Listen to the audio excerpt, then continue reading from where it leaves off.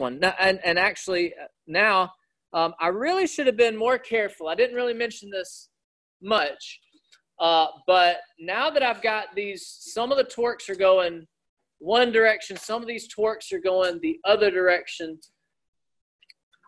I really should have said we should define our torque, and that's what this right-hand rule is saying.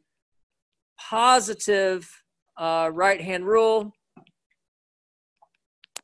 So if it is twisting and my thumb is pointing out of the cut, that would be a positive torque. If it's twisting and my thumb's pointing into the cut, that would be a negative. So positive torque and positive stress, shear stress, would be right-hand rule, positive out of the cut. So if you're looking down the barrel of the cut, counterclockwise is positive. But be careful, because sometimes you cut it on the other side, so you have to kind of look down the barrel. Counterclockwise would be positive. Right-hand rule. Out of the cut is positive. Okay, so let's look at this next one. Real quick, we've got a lot of torques here. The shaft is solid, has diameter 40 millimeters. Determine the maximum shear stress in the shaft, and sketch the shear stress distribution. Let's don't talk about this. Sorry. What I actually want you to do is to sketch the torque diagram. Well, we could do that. Let's determine the absolute maximum shear stress, and I'll show you how to do a torque diagram. Torque diagram. Okay, so I know that the maximum shear stress occurs on the outside edge, but is it on the outside edge in that section, the outside edge in that section, the outside edge? You know, we've got 4 different sections that the maximum stress might occur. So let's find the torque. So if I'm not really given a specific location, let's find the internal torque inside each of those sections, and then I think we'll be able to tell where is the maximum. Okay, so to find the internal torque, we cut it, right? We throw away. So I would throw away this section, and so I would cut this right here, and here's my cut. What do I need at that cut? What do I need at that cut? So here, I cut it here. I've got 15 going that way. What do I need right here at the cut in order for this to still be in static equilibrium? I need a 15 going over this way. That would be a negative 15. So the torque inside section AB, negative 15, Newton meters. Negative 15 Newton meters. Now, let's cut it between B and C. So here's what that would look like. I've got 15 and I've got 25. So now what do I need here at this cut? I would need a 40, right? Torque inside section BC, negative 40 Newton meters. And then do the same thing over here. If I have, try to clean this up a little bit. If I've got right here, so I've got 15 and 25 coming over this way, but then I've got 30 that counteracts it, but I still need another 10, right? So the torque inside section CD is negative 10 Newton meters. Oops.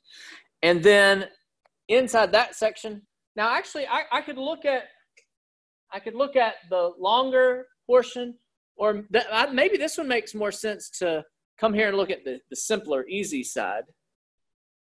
Let's do both for a sec. Let's do both and kind of double check our answer. What if we kept this long side? Here's the cut. Here's the cut right here. If I've got 15 and 25, then I've got 30, but then I've got 60. So I've got 60, 15, 25 going over that way. That's kind of 100 going over that way. Then I would need 30. I would need another 70 going over that way. Would that be positive or negative? That would be negative 70 into the cut. Torque inside section DE, negative 70 Newton meters into the cut. Okay, would I have gotten that same thing if I had come from the other direction? Let's come from the other direction. So now I can't really see down the barrel of the cut. You know, it's like I've been looking down the barrel of the cut. All right, but now when I cut it here, I've got 70. Wait, how was that 70 drawn? Yeah, that 70 was drawn here. So what do I need at the cut? Right there, I need 70. And you see that is still negative 70. Even though it's drawn, you know, kind of the opposite direction, it's equal and opposite. That is still a negative 70 because if I right-hand rule, and I'm kind of coming, the cut now is on the back side, right? So this would still be, my thumb would be pointing into the cut on my right-hand rule. All right, so you can come from either side if you know everything about both sides. Let me kind of just pause right here and mention that. You would, if I don't already have solved what's happening at the wall, then I probably shouldn't come from that side of the wall. But if I had solved, if I knew what torque was happening at the wall, then I could come from either side of it and get the same answer, whether you cut it and keep this side or cut it and keep that side. If you know everything and if you knew about the supports, things like that. Does that make sense? Okay, these are the torques right here. So what is the maximum value? You know, what is the maximum absolute value? It would be inside this section DE. Inside section DE. So the torque would be TR over J. Sorry, the tau, the shear stress would be TR over J. 70 Newton meters. You know, we could put negative there, but it asks for the absolute maximum. 70 Newton meters, an R of 20 millimeters. All right, let me be careful here. And then a J. J is pi by 2R millimeters to the fourth. I've got meters and millimeters to the fourth. I should probably really learn some more unit conversions, but I like newtons, millimeters squared. You know, I like newtons and millimeters squared. So I'm going to convert that meters to millimeters, multiply that times 1,000, and my answer will be MPa. Right? Newton over millimeters squared is MPa. Newton over millimeters. If you don't learn anything from this semester, maybe you'll learn that. So 5.57 MPa. Technically negative, but it asks for the absolute maximum. Now, a torque diagram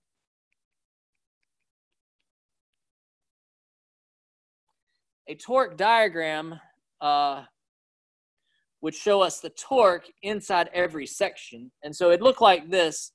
The first section is negative 15 between A, B, C, D, E. So the first section, it's negative 15. And then at B, due to this 25 Newton meter torque, it goes down to negative 40. And then at C, we calculated that it goes back up to 10. But do you see how we could just use these 15, 25, 30, 60. We've got 15 going this way. That kind of drops this down 15. And then another 25 drops this to 40. But then we go the other direction, 30, which brings us up to negative 10. And then we go back this direction, 60, brings us to negative 70. That's what the torque diagram would show. It would show the torque at every location. All right, it would show the torque at every location. And so then it might be helpful. I didn't have to cut every single time. I just said, okay, I was at 15. If I have another 25, that would bring it down to 40. And then if I've got another 30 the other way, bring it back up to 10. Oh, but then I've got another 60, that way bring it down to 70. And then at the end, it needs to get back to 0. Okay, I'm not going to ask for a torque diagram, but sometimes for these problems like that, torque diagrams might be helpful. So you don't have to cut it and rethink about it every cut, every section. So maybe that's an option. All right.